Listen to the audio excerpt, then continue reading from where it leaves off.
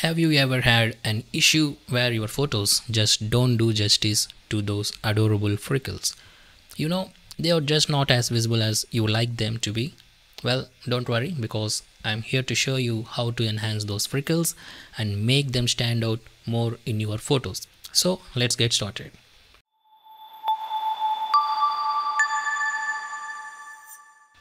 Hi friends, welcome back to PS Desire. My name is Ishwar. In this quick tutorial, I will be guiding you through the process of enhancing freckles in Photoshop. Everyone loves freckles because of those charming little spots that dance across the skin and give a touch of youth, innocence, and a carefree spirit. So to kick things off, let's start by adding an adjustment layer to our photo. Simply click on the adjustment layer icon, which looks like a half-filled circle, and then choose black and white from the menu. This adjustment layer will help us isolate and enhance the freckles. Now that you have your black and white adjustment layer, we don't want to affect the colors in the image. So for that, it's time to change its blending mode. You will find the blending mode option at the top of the layers panel. Click on the drop down menu and select luminosity. This will ensure that we are only affecting the luminosity of the image and not the colors. Once you have changed the blend mode, it's time to adjust the colors to enhance the freckles. Look for the yellow slider and reduce it. As you do so, you will notice the freckles becoming more prominent. Feel free to experiment with the values. For suppose you want to lower the intensity of the freckles, you can simply increase the yellows. But for this tutorial, let's go with -23. You can also try decreasing or increasing the reds a little bit for added effect. But for this tutorial, let's go with +20. Now I'm satisfied with the enhancement, but now we are in a situation where the image's skin tones turned out a bit too dark. No worries, you can brighten those skin tones using the curves adjustment tool. Go to the adjustment layer options, select curves. To brighten the skin tones, we will focus on the midtones. Simply click and drag the middle of the curve slightly upwards. As you do this, you will see the skin tones in your image start to brighten. Be cautious not to overdo it.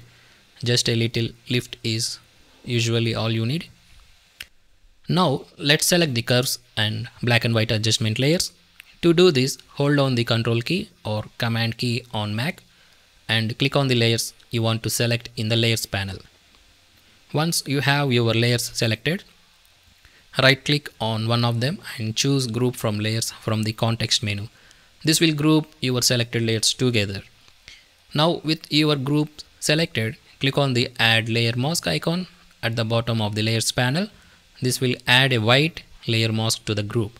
Now to invert the layer mask, make sure the mask is selected by clicking on it, then press Ctrl+I or Command+I on Mac to invert the mask from white to black.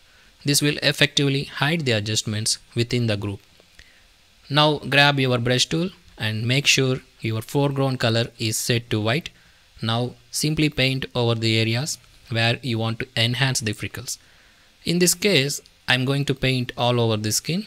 As you paint with white, you will notice the effects of the curves and black and white adjustments appearing on your image.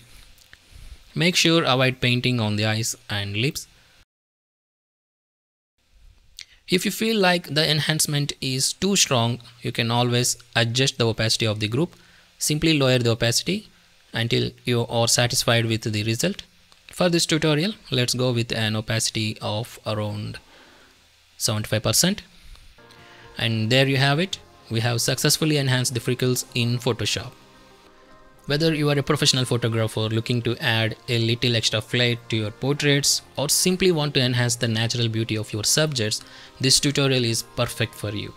This effective technique can add a touch of realism and character to your portraits. So go ahead and give it a try on your own images and don't be afraid to experiment with the settings to achieve the perfect look. That's all for this video friends. If you enjoyed this content, please hit the subscribe button and give it a like. Have any questions or feedback, leave them in the comment section. Stay tuned for the next video. Until then, happy editing.